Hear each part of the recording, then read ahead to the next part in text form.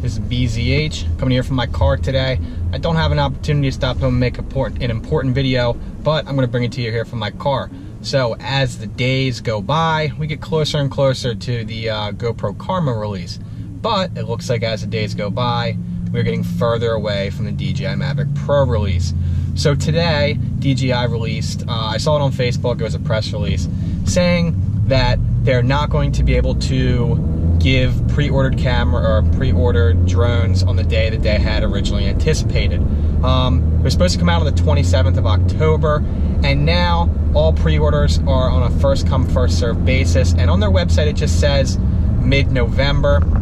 Now, doing a little bit of research, it seems like this is a common theme for DJI. A lot of people are disappointed that they overpromise and underdeliver, which is like the worst thing that you can possibly do. It seems like they've rushed it a little bit, that they just wanted to release the DJI Mavic Pro because they needed to have a folding drone to keep pace with the new GoPro Karma. Now, while I do believe the DJI Mavic Pro is going to be superior in many ways to the GoPro Karma, I do think they definitely rushed this, seeing that GoPro beat them to a folding drone.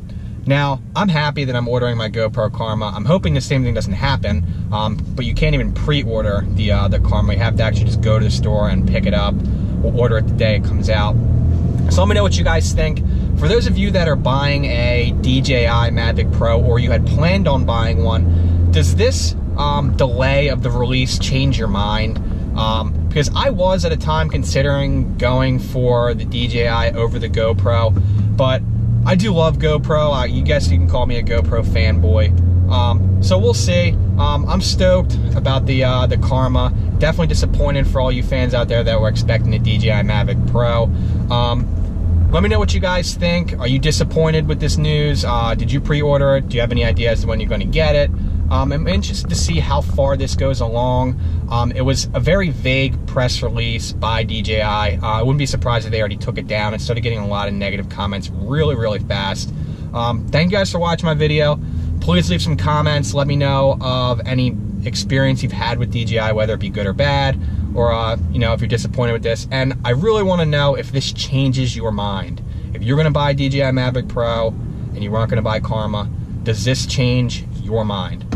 Thank you guys for watching, and please give this video a thumbs up, and like always, please subscribe to my channel. It goes a really long way.